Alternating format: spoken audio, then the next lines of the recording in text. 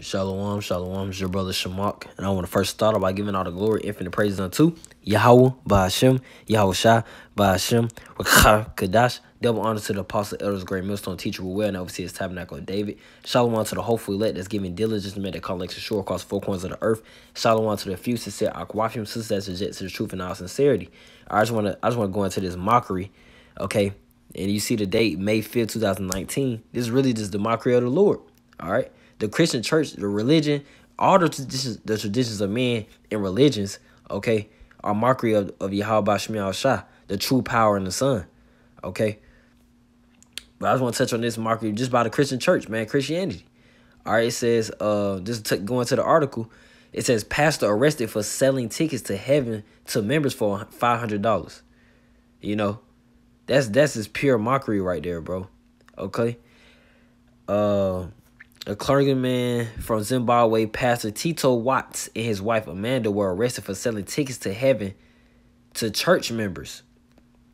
According to Egypt Today, the police disclosed that he, pastor, and his partner scammed several people into buying the tickets for $500. All right. So it says it was added that the tickets is to get people into heaven without facing judgments. The police further disclosed that Pastor Watts' church members have called for the release of the man of God. Watts reportedly told those who sought salvation that the tickets were made from solid gold and each ticket reserved the buyer a place in heaven. Okay? That's crazy, man. That's crazy, but that's just pure mockery, you know? Because our Savior who's going to deliver us, man, is Yahweh Shai. Okay? Deliver Yahweh Shai, man. Okay, he's our deliverer, he's our savior, and that's just pure mockery to think, you know, the audacity, you know, to trick people. That's what the word mock goes into. Let's get there real quick. To mock, it says to make fun of. That's basically what you're doing. You're making fun of the Lord, okay, through your actions. You know, there's no way in hell that's sincere, man. You know, it says to trick, delude, make fool of, treat, and scorn. Okay, what was he doing? What was that Pastor Watts doing, man? He was tricking the people, okay? And those are people in the Christian church, man, really zombies, man. All right? It says to blow the nose, to mumble, grumble, okay, mock. Okay, but, I mean, it touched on the point, okay? It touched on the point, all right? Get back to the article, all right? This is just pure mockery. And then, you know, him being arrested as well, man, that's the slight judgment by Yahweh Shemiah Shai. That's slight judgment. Okay? I'll get that real quick. The imprisonment. Okay? Because it could be death. And it will be death. Ultimately, we understand it. It definitely will be death. Because you're not following law, statutes, commandments. You're not teaching the truth according to the scriptures. And you're definitely not sincere. All right? So this is 1 Ezra chapter 8, verse 24. It says, whosoever shall transgress the law of thy power and the end of thy king shall be punished diligently, whether it be by death or other punishment, by penalty of money or by imprisonment. Okay? So he was definitely punished by penalty of money and imprisonment. All right? As we see here. And it's going to be by death real soon. Because Yahweh Shemiah Shai is not mocked. All right? He is not mocked. All right, this is Galatians chapter 6, verse 7. Be not deceived. The Most High is not mocked. Whatsoever a man soweth, that shall he also reap. So whatever your actions, whatever your judgment is, man, you deserve that judgment because of your actions, because of what you sowed. Okay, you're going to reap what you sow. That's why we're trying to do the right thing now. We're trying to repent, okay? While we can, we're trying to seek Yahweh Shemiah Shai while he is near, as it says in Isaiah. I want to say the 55th chapter, okay? And the pastor doing this act, it's just pride. This is an example. I'm just showing this example of pride, you know, the pride and arrogancy from the Christian church, man. The people are so prideful and money hungry, bro. All right. This is Job chapter 4, verse 17. Shall mortal man be more just than the Most High? Shall a man be more pure than his maker? Okay, this man put forth this act is trying to put forth trying to justify the people into getting to heaven. You basically trying to put forth your cause of you being more pure than your maker, more pure than Yahweh Shemiah Shai. Okay, but let me get the priest of Isaiah. You gonna bow down, bro. The pastor, the entire congregation. Everybody that believes in that those traditions of men, okay. This is Isaiah chapter 17, verse 7. It says, "At that day shall a man look to his maker, and his eyes shall have respect to the Holy One of Israel." Okay, the one true power of who? The Israelites, the Black, Hispanic, Native Americans, the Hebrew Israelites. Okay, he's only for us. Okay, he only loves us, but we understand his judgments as well. And 2/3 of Israelites must die. We see as we be in this truth, as we progress in this truth, long and enduring this truth longer and longer. You see why the 2/3 must get put to death because of acts like this, the mockery like this. You know. Let me go to Zephaniah.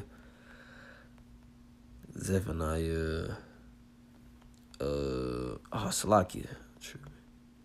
Zephaniah chapter 2, verse 10 and 11. I'll give you 11 too. It says, "This shall have," Zephaniah chapter 2, verse 10, "This shall they have for their pride, because they have reproached and magnified themselves against the people of the Lord of hosts." Okay? You magnify yourself just with this act. You coming against the gospel, the true gospel. You coming against the true man of the Lord.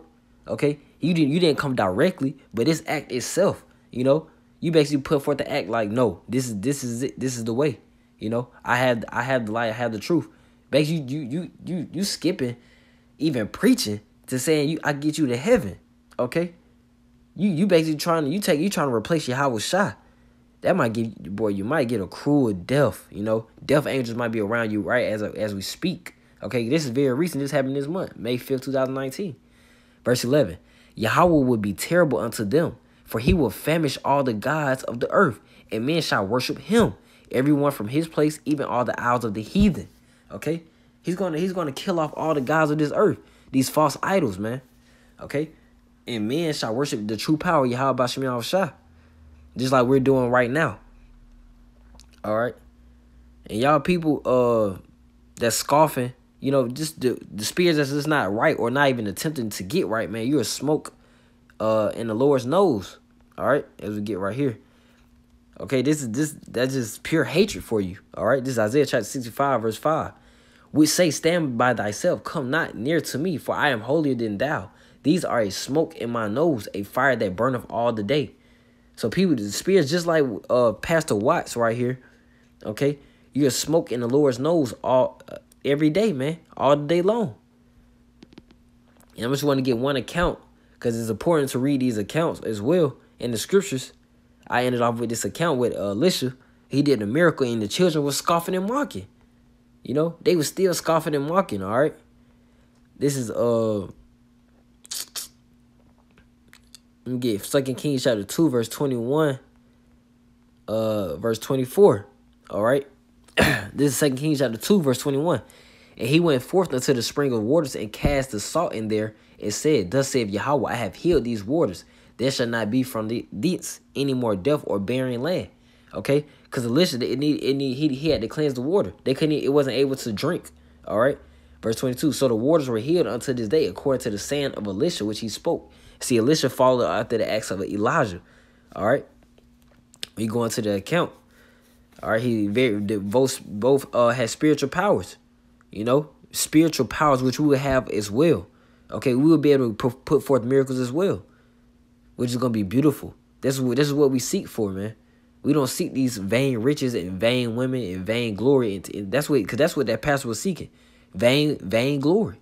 You know, vain riches. It's not going to profit in the day of wrath, all right? Verse 23, "And he went up from thence unto Bethel, and as he was going up by the way, there came forth little children out of the city and mocked him and said unto him, Go up, thy bald head, go up, thy bald head." You know, they're mocking this. They're mocking this man. They're mocking this. They're mocking the prophet, a man of the Lord, truly. Verse 24, "He turned back and looked on them and cursed them in the name of Yahweh. And there came forth 2 she-bears out of the wood and tear 40 and 2 children of them." Okay? He put a curse on them and it put to death 42 children. Simple as that. We're going to be able to have those same spiritual powers. Okay?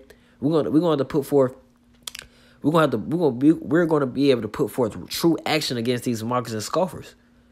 Okay? That's why I brought out this account, which is account is truly beautiful, you know? We're going to be able to put forth these same actions, man, which is going to be beautiful. All right? But that's all I wanted to touch on, okay? Just touch on that pride and arrogance spirits being carried by the Christian church, by that traditional man. All right.